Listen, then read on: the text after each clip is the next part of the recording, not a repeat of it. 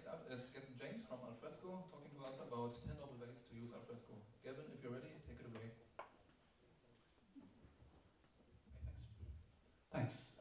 Sorry for the delay, and sorry if you're all standing, but we'll try and get through this reasonably quickly. So my name is Gethin James, and I've been working for Alfresco for 6 or so years. I started in the services team, worked on the repository, and now I work on the search and discovery analytics. Okay. See if this works. Great. So I'm going to talk about 10 novel ways of using Alfresco. Number one is riding a camel, and you must be wondering what on earth I'm talking about. So here's some camel photos to get you in the mood. Jan Vonka, who's, I'm not sure if he's over there, likes to spice up his presentations with hot air balloons, and he's inspired me to spice my presentations up with camel photos. They're a bit disturbing, so here we go. a little bit worrying. Okay. Anyway, riding a camel, what on earth am I talking about? Well, you may know that Alfresco comes with Apache Camel built in. That's the key takeaway from point one, really, that if you take Alfresco as it is, you've got a toolkit already built in for you to use. So this Apache Camel is integration of the enterprise, implementation of the enterprise integration patterns book. And it's basically got lots and lots of different patterns for you to use as a toolkit for you to use. It's got message channels, message routing, transformations, events, scheduling. It's got all those, as well as components that it talks to. So once you create a camel route, you can add a component and use it. And the component list is huge.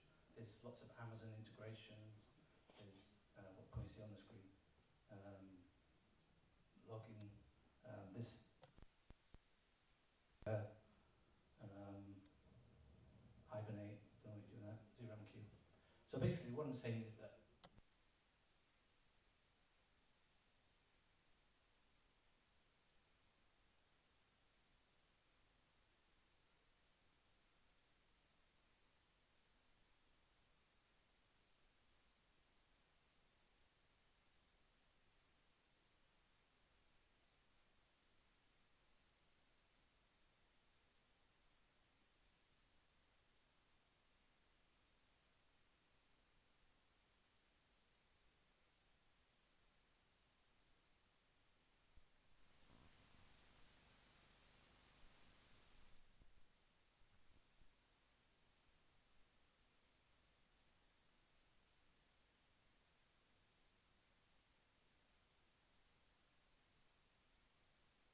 you can use an event publisher and send it to a camel route instead. And as I said, you've already got your camel route there, so you can do what you want with it then.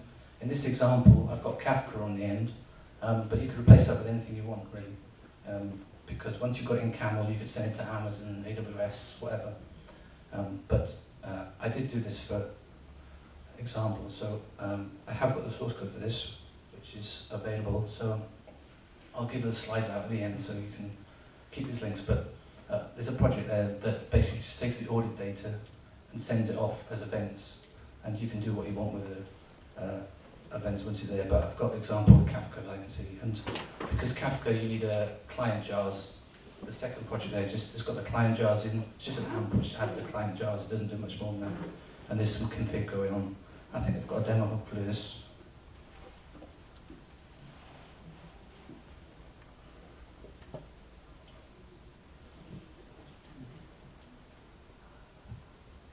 Well, good. Okay, so what I've got here is 4 Docker instances running. I've got the repository, I've got share, I've got the Kafka manager, which is the top one, and Kafka itself. And the Kafka manager is just a UI, it doesn't do much management, more just a UI to visualize a bit of what's going on. So what I'm going to do is connect the Kafka manager to Kafka, and we can see what the local cluster's got running on it. And as you can see, it's actually got nothing running on it, there's no topics. So we've got no topics at all, but it's all running. So let's get into Kafka itself. And you may know that Kafka comes with its own logger that you can use to log to the console, just like a demo logger. So what I'm going to do is connect that demo logger to the Kafka topic that we're going to have, which is this is me cutting and pasting. This is good. I like having a video and having to do it myself. It's quite good. Okay, so the Kafka consumer console you might see there, it's basically going to connect to the Alfresco audit events topic, and it's going to do it from the beginning. And so when you do stuff in Share or anything with the repository, the audit that would normally go to the audit log is now going to come out in my console. That's good timing. Yeah, so that's the console. Basically, so the audit events, which would normally be down the audit table, are now going through Camel into Kafka and basically into the console here. And just to prove I'm not cheating, I'm going to just change the user. And normally I'd fast forward a little bit. That's the advantage of having a video, you can fast forward a little bit. Okay. I always like to use Barbie and Ken as my test users. So now I'm going to log in as Barbie and just show you the different events coming through. You may see there the username Barbie is there, and here Barbie as well. So let's do an update content. Obviously it's an audit log, it's not that exciting, but you get the idea of what's going on. So she's creating a site about clothes, and you can probably see there somewhere what's going on. I can't see very well myself. What's that one? Some read events going through. And now we've got this Alfresco audit events topic that's been created automatically for us. And there's also, as if by magic, an Alfresco repo activities topic, which I didn't create. So what happens with Alfresco from 5 on, if you start the two subsystems that come with it, messaging and event subsystems, they'll automatically start sending you events to ActiveMQ. And you can change that config using Alfresco global properties to send it to somewhere else. And so what I've done is I've sent those, instead of ActiveMQ, I'm sending them to Kafka topics. And that activities feed is it's basically almost the share activities feed with a few extras on. We used it for the analytics version 1. So we've got the audit feed and got the activities feed, and also you can also do process. So the embedded activity is only for embedded activity at the moment.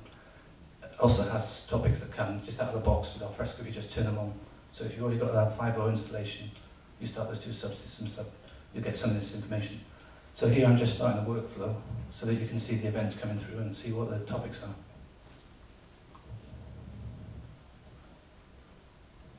are. Yeah. I built up suspense, but it's a video, so it's going to work, I know.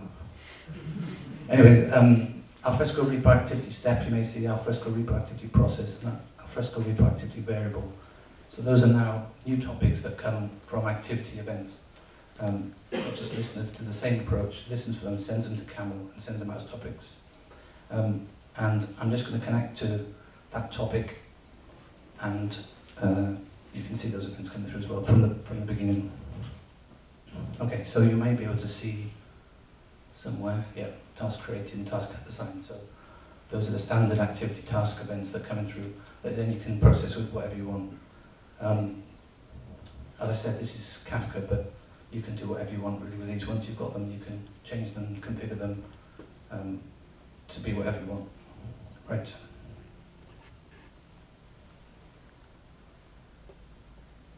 Yeah, and that's just a mention of that first project I was talking about, the URLs there. So just two things to highlight on this is that much of this you can do with Alfresco global properties. You don't actually need jars or config or things like that. You can change a lot of it with Alfresco global properties. And the other thing is that there's a branch on this project which just says to files. So if you just wanted to see those events coming through just to the file system, you could use that project just to see what happens. Okay. Next subject. Camel still? Camel's just about. Okay, so now I'm going to talk a little bit about machine learning.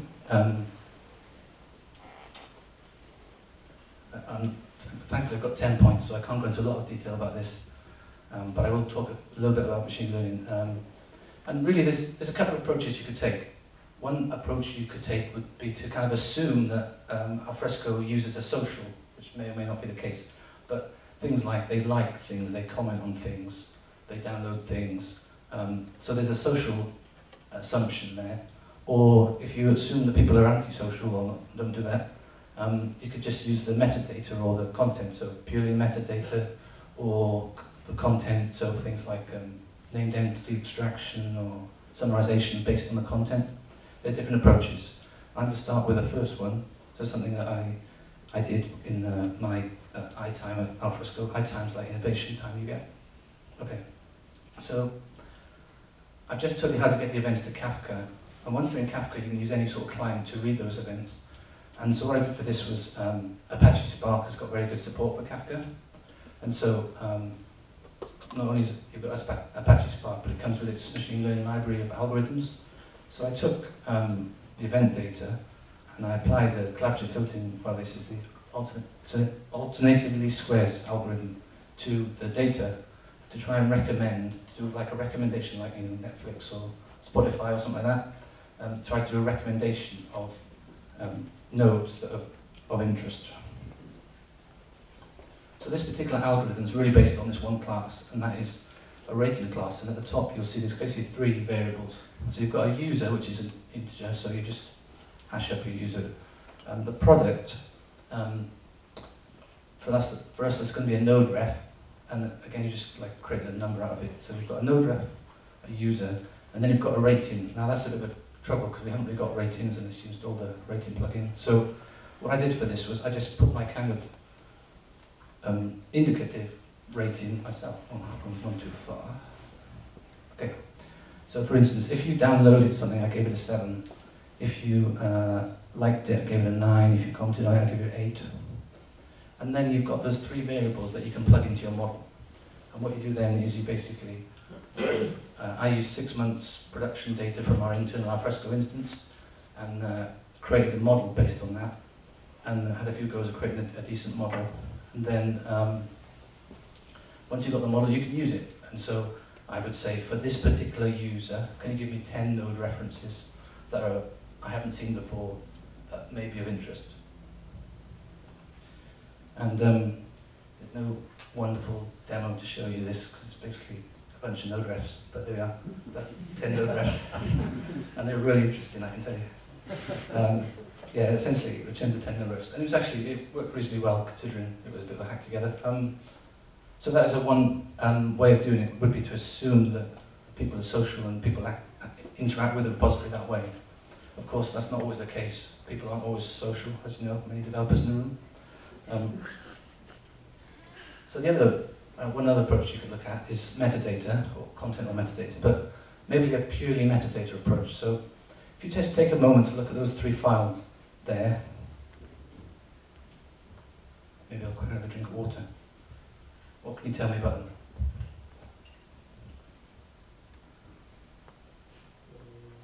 The reports. Yeah, they're release reports for May, and you can see the dates on there. So there's actually 2 series there. There's a date series and there's a version series. But as human beings, you did that really quickly. You could just look at it and you could see it, whereas a computer's really not very clever at that sort of thing. You have to kind of tell it to do that sort of thing. But just from the file name, you can tell that's part of a series.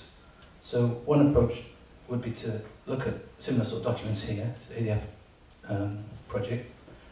And so what I did, I looked at the file names, just the file names, and tried to identify dates. And then I went through a variety of date formats, because obviously dates are in different formats and different languages. But if you take off the dates, you've basically got like a key, and all these are our architect's calls. And then I was very proud of myself. I picked the ADF. You see the PDF, it's got like it's a group there. That was my CSS skills. So that shows it's in a group. So what I did is I worked out if they're in a group or not based on this date thing. And I stored that in Solr. And then now you can see if they're in a group. So there's some that's not in the group there, for instance. And then you can do something like that. So purely based on the file name, the data, you say this document is a part of this group. It's part of a series. I mean, dates are very, very common series, but there's other series like product version or whatever custom version things you've got. And really the use case for this, I think, is more like if you're looking at a document, you could do next and previous, or last year and this year, or last month and this month. This is like intelligent understanding of the data. And also maybe if somebody adds something new to that series, you could do like a real-time notification to tell you that, you know, that there's a new architect's call document. Okay, next subject. Any guesses? This is going to be anomaly detection. Okay, so I now work in search services, and myself and Michael and Joel and Andy, and Harry's the product manager, and Joel works a lot in Solar itself. So this is a commit that he did recently to Solar, which isn't in Alfresco yet, but it's something related to what we've just been talking about. So it's a streaming expression, and the idea behind it is that you query a collection, but instead of returning the documents you'd normally get, it actually returns the significant terms in that document. So for instance, in this diagram, if you specify your search criteria, and the result of that search criteria will be A there, and then you compare them to the whole background index. And what this does is it tries to assign a higher score to terms that are more frequent in the foreground and rarer in the background. This is quite conceptual, but to give you an example, the idea behind this would be something like fraud detection, where you're trying to detect fraud. You've got a bunch of insurance claims, and somebody's identified a bunch of insurance claims they think is a bit strange. They want to say, is there anything significant about those insurance claims? And perhaps you could discover that for those insurance claims, there's a doctor that appears more frequently on those than normal. And that would be a way of doing fraud detection based on significant terms. 5, querying by SQL. Thankfully, Michael's doing a talk on this tomorrow or the day after. Tomorrow. So I don't have to talk about this one. It's good because I've got 10 things to do in such a short time anyway. But I would say the previous one and this one are not actually in Alfresco yet, but they're something that us as a team are working on. And we hope to get them out probably, I won't commit, sometime in the future. But querying by SQL is basically using a SQL interface to query Alfresco or query Solar, and Michael's going to tell you all about that tomorrow. Okay, 6, charts. Now, I know you're thinking charts, it's not very exciting, they're a bit boring really, what on earth are charts about? But actually, to be honest, Alfresco is not that exciting, document management is not that exciting really, is it? And it's a bit dull.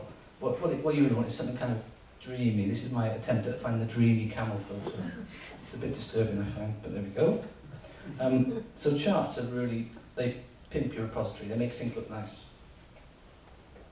Take, for instance, chart.js. Look at that, simple yet flexible JavaScript charting. Look at it's got mixed chart types, it's open source. It's got these lovely animations, look. Oh, it's wonderful. HTML5 canvas, responsive. It's a beautiful thing of beauty. And if you look at a document library, it's not really a thing of beauty. So you might want to pimp your repository. And this is something that Mike Farman did. Many of you might know Mike Farman. And so he's done that. He's used chart.js to pimp his repository for sales pushes and things like that. I did encourage him to open source this code, but he's a bit embarrassed about the query builder. But the actual concept is fairly straightforward. I'll just take you through it. Essentially, he's got a custom web script which talks via the search API to Solar, returns the results, and I put chart.js over on the right-hand side here. It just basically transforms the result into a format that your charting library can understand. You can replace that with anything on the right-hand side, with any charting library. The idea is basically you do a search and then you transform it into a format that your charts would prefer to see. And like I said, he's not quite ready to open source it, but hopefully he would. But the reason I mentioned this is because it's quite straightforward to do, and you could do it yourselves. So you can consider using that approach. Okay.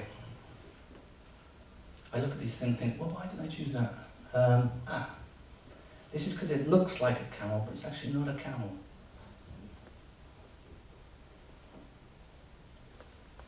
So what I'm talking about is a custom RESTful API. So by now you should have heard a lot about the Alfresco 1 APIs, the effort that's gone into making it consistent and usable. This is obviously API Explorer, but the URL structures are very consistent. You can use get, post, put on entities, this idea of entities. The response codes are the same sort of thing. The response formats are also the same sort of thing.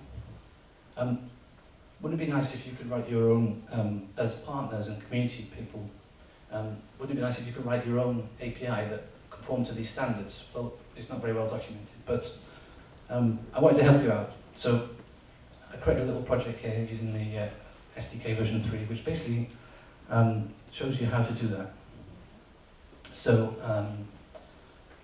in the README, I show every single step from generating the SDK to producing an API. And we haven't currently got a category service API, so I just chose that as an example.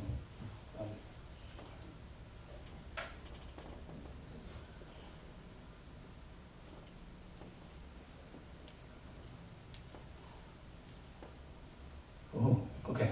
You can't read that at all, can you? Well, the URL structure says private my company because it's not a public URL, it's actually a private one that you've created yourself. And my company is whatever you want to put, of course, and I'll show you how to do that in a minute. But essentially what I'm doing is, you can see it's returning the results that you would normally expect from an Alfresco API. I'm posted into a get categories root entity. And then this is a child entity as well. And you can see I'm doing post, and if you post, it does a 201 create. So it's all kind of following the standards that you'd expect from an API. So what I've just done is I've created a demo category at the root, and then now I'm creating a child of that, and I'm going to call it Wales, because I'm Welsh. And again it's returning 201, and you get the entry back. So it looks like an Alfresco API, it acts like an Alfresco API, but it's a custom API that you could write yourselves. And I'm just going to delete it again, so you're basically, I'm doing a delete to the node ref that you just got back, and that's now deleted, and it says at 204 no content. So you can see this API didn't take very long to write, and you could do it yourself. Now you've got 6 entries, we used to have 5 before in the demo. So a quick look at the code. This is, like I said, I used the SDK 3, so it's just a plain old Java object, plain old Java project. And the key thing here is there's this entity resource, category entity resource, which is annotated, you can see. And categories there will be the actual URL that you'll use.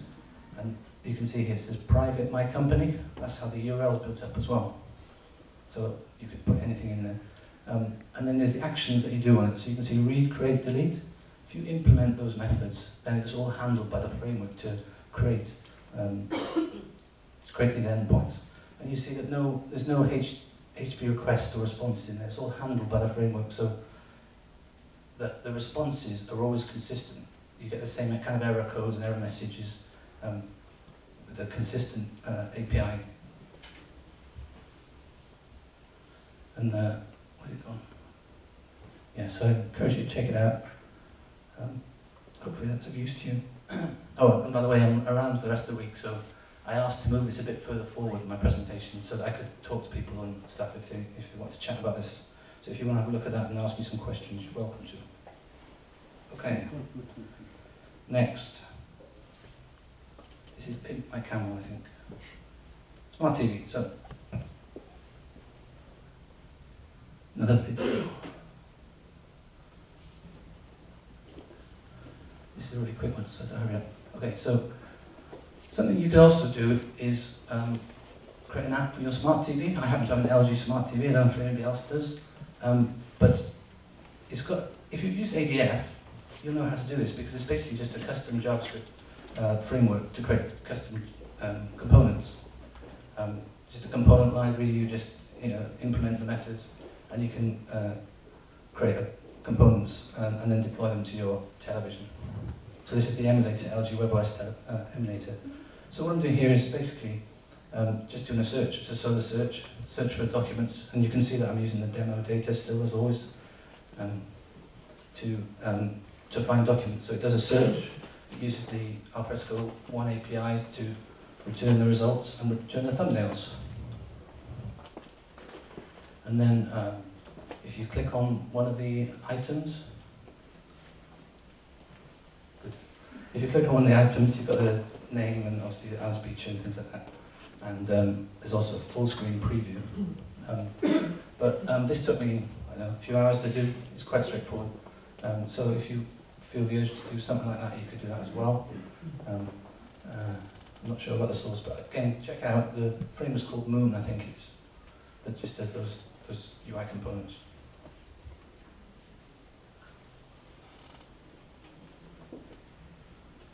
Oof, 5 minutes left, I reckon. Yeah. Time. Okay, sharding by regular expression.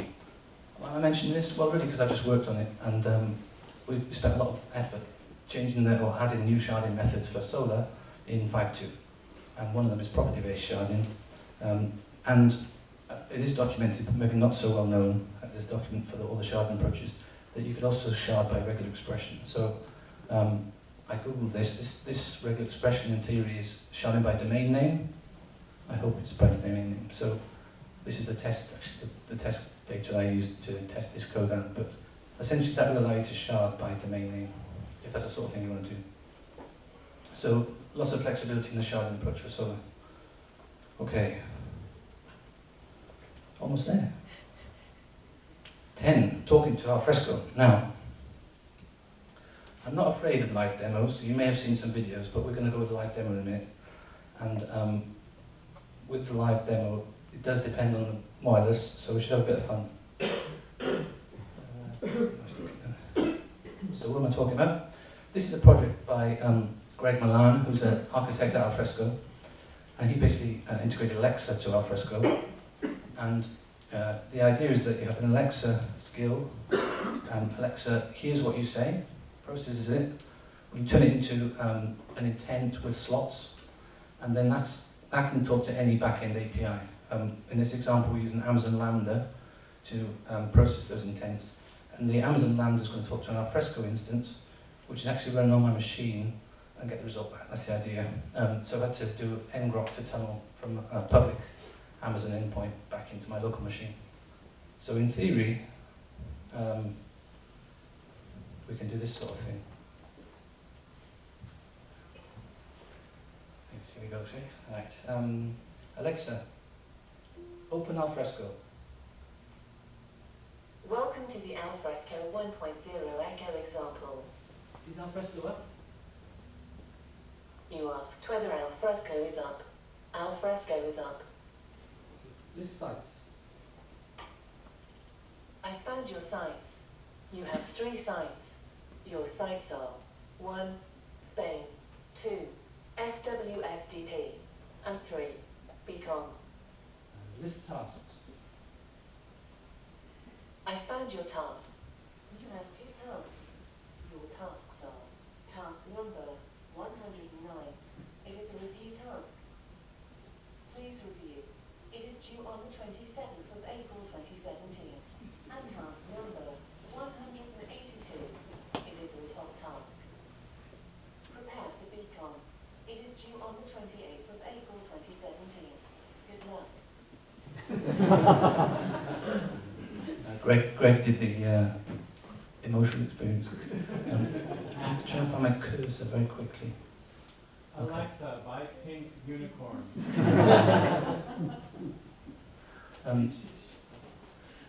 Let's just try one more. So, Alexa, open Alfresco.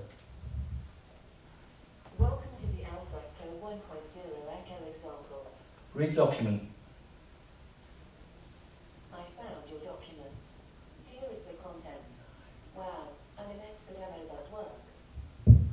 This is the content, so we'll just change this. No. No content. I can't type with one hand.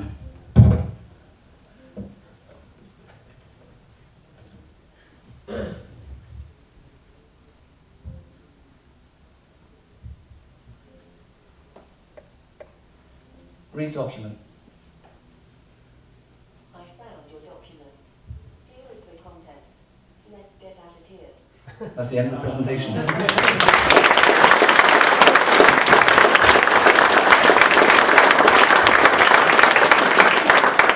not sure if we've got time for questions, but Alexa, stay around for a bit if you want to play with her. She is set to be UK English, so you may struggle with her.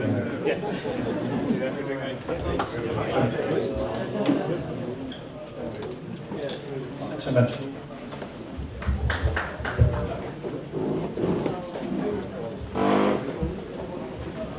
Is it